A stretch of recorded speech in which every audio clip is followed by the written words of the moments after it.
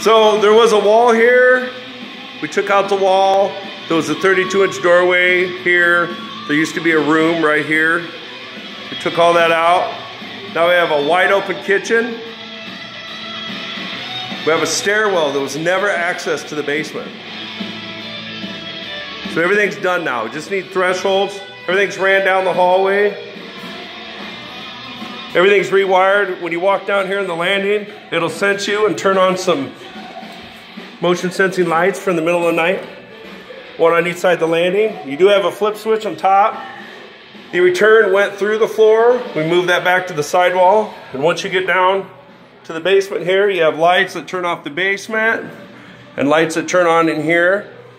And they're also connected to the original way into the basement from the garage. We have laundry, 110, 240. Also more storage underneath of the landing with the light.